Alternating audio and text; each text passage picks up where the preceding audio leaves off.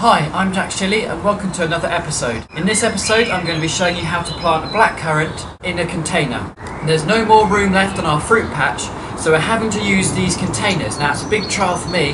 I've never trialled soft fruit in containers like this before. So as you saw previously, we've done raspberries in containers and now we're trying the blackcurrant in containers as well.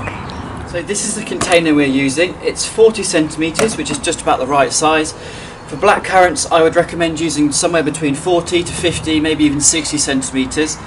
The variety that we're planting in this container is called Ben Sarek. Now Ben Sarek is a reliable heavy fruiting variety.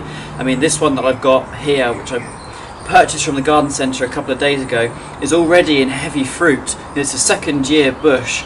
Good value for money. It's already had the first year, so we're already into the second year where it's fruiting heavily. So we're definitely going to get a crop later on this year with the way that it's looking at the moment.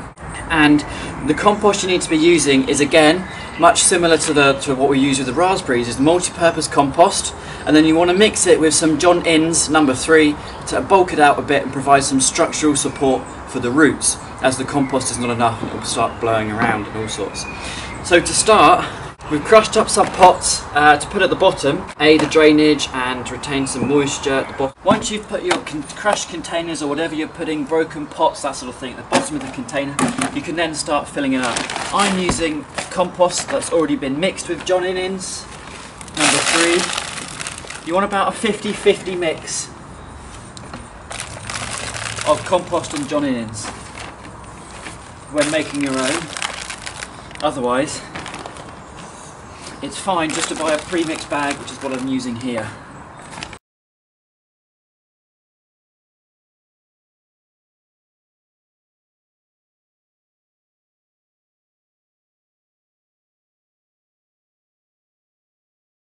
Then once you've got it to about 1 inch below the surface of the container, it's just about going to that point now, you're ready to put the plant in.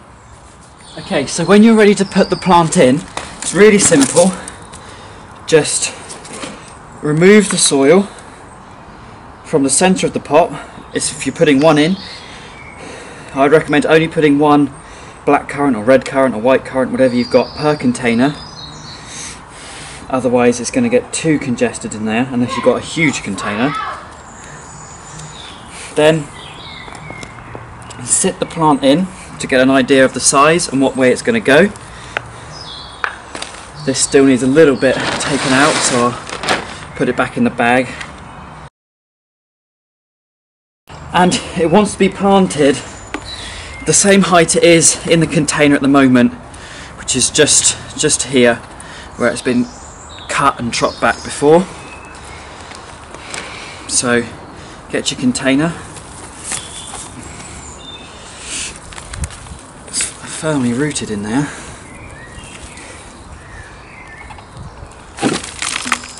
Give it a pull and it will come out. That's really well rooted in there actually. Nice strong root system that we've got on here.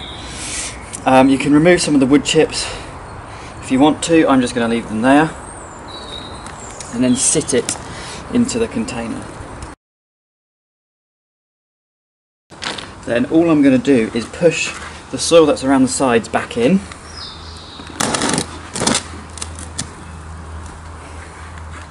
Firm it down and then top up the soil level around the rest of the pot accordingly, like that. Then once you've got the soil level to the right height and you've planted your bush at the right level in there, you can then give it a feed. Especially because this is in heavy fruit at the moment and we're planting it at a stressful time as it is for the plant. So I'm going to feed it with some of these organic chicken manure pellets. Just going to scatter a good amount around the surface before I water in. If you do this after you've watered in, they tend to go a bit soggy and mouldy and it's not all that great. And then all I'm going to do is water it in. When it comes to watering your blackcurrant or your red currant or your white currant in, especially if they're in fruit or you're in a dry spell like we are at the moment, they dry out very, very easily, so they need a really, really good soak.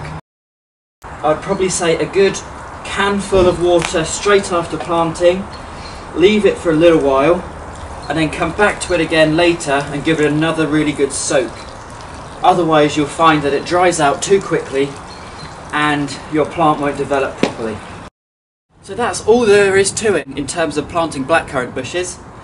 Really simple. Now they can either go in the ground, same approach to this, give it a good mulch, feed, dig out the area and it can go in the ground, or they're ideal in containers. 40 centimetres plus is fine for them. What we did today was we gave it a really good feed after we had planted it in the container, then soaked it in. That's going to help break down those chicken manure pellets straight away and start providing those nutrients, and it will get off to a really good start. Now I'm going to put this in a nice sunny spot where it's going to get the maximum amount of sunlight. Then once these berries start to ripen, I'll then put up a defence cage to stop the birds from ravaging the plant and eating all the fruit. That's all we've got time for in this episode. Join us next Thursday when another episode will focus on another type of plant. Don't forget to rate and subscribe so you don't miss out on any of the future episodes.